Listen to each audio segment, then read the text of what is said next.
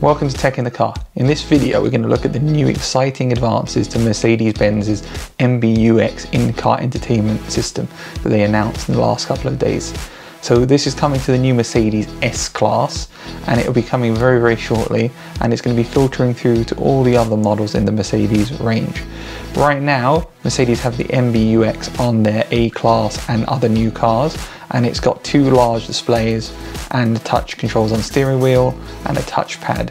However, this is the next generation, the next level of in-car system.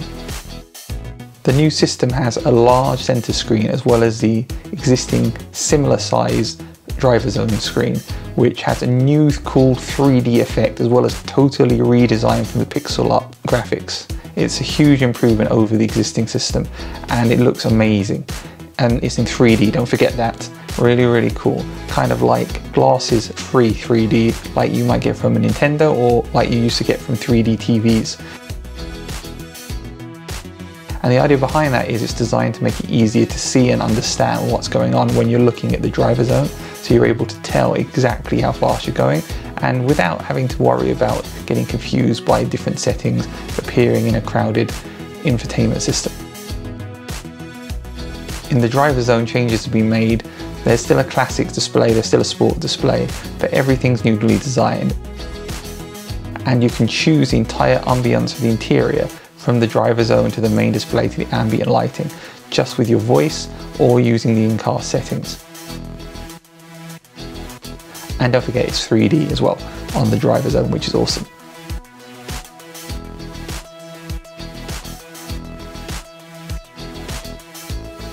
Then we have the new heads-up display, which you can also control from the steering wheel, which has a new augmented reality feature, which means that it will interact with the road while you're driving, it will tell you where traffic is, it will read the road signs, and that means that you'll be able to tell everything that's going on without you having to look down.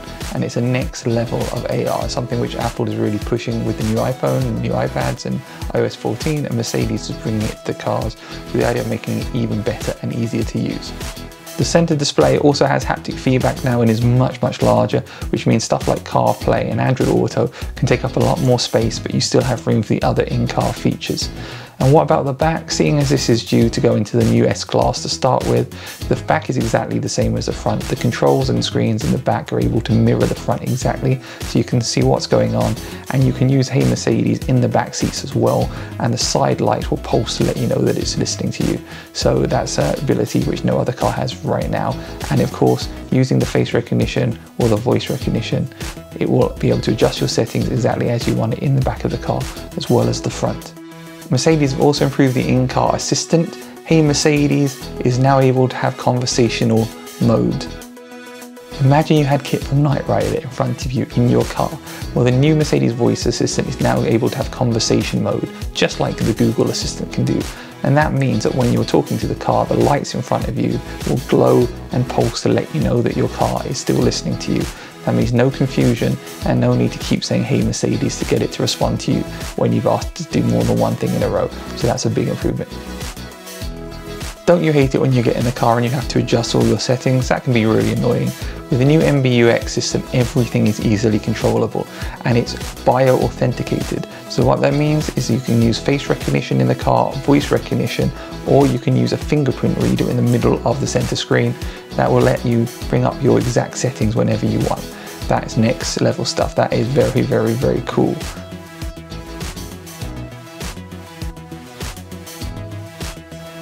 This is really cool, and it'd be amazing to make a video of this when the S-Class and future Mercedes come out with this technology.